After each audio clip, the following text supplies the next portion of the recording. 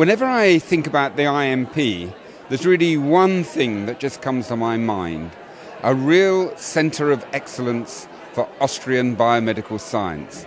The IMP is really a flagship for science in Europe. Hires really the best investigators, postdoctoral fellows, graduate students from around the world. One really has to look for the very best people and cultivate them and attempt to retain them and periodically review them to make sure that they are staying at the top of their fields. And the IMP has succeeded brilliantly in doing so.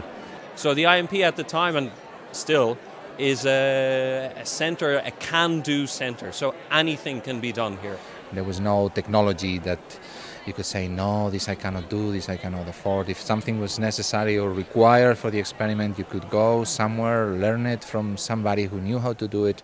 It was a support of Boehringer Ingelheim to provide us with outstanding equipment.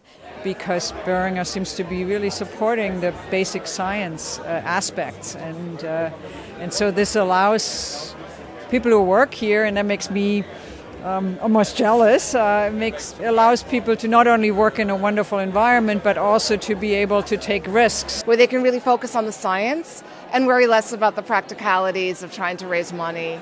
The IMP has been a terrific place for young people to get a start and to develop their ideas, develop their concepts, develop their abilities.